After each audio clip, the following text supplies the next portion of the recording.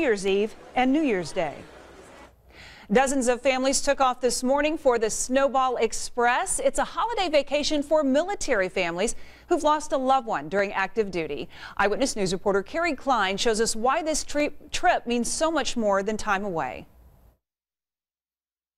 Yeah, but the airport is already busy, full of children very excited about their weekend and the trip ahead.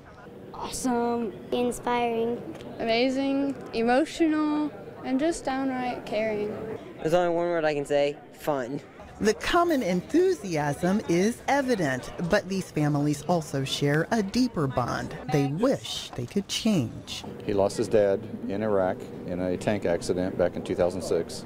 Our dad, Corporal Daryl Smith, in a Humvee Rover. I lost my daddy, and he served in the Army. These military families have suffered the greatest loss as their heroes made the ultimate sacrifice. It's the best thing we do all year. The Snowball Express, sponsored by American Airlines, is in its 9th year. It all starts with a morning of fun here at the airport. What's up?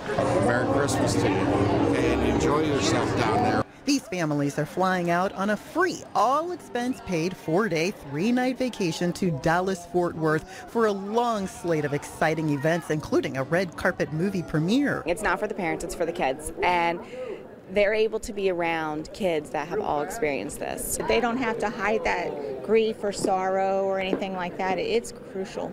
It really is. So it's wonderful for the kids. You get to see a lot of cool people and meet new friends. I wait for this trip every year. When I hear after we leave here, I'm like, can we just go back? I don't want to wait another year. She's like, let me go now. And after a morning of fun, these families are preparing to take off for a weekend full of amazing experiences and making new, happy memories. Reporting from the Indianapolis International Airport, Carrie Klein, Channel 13, Eyewitness News.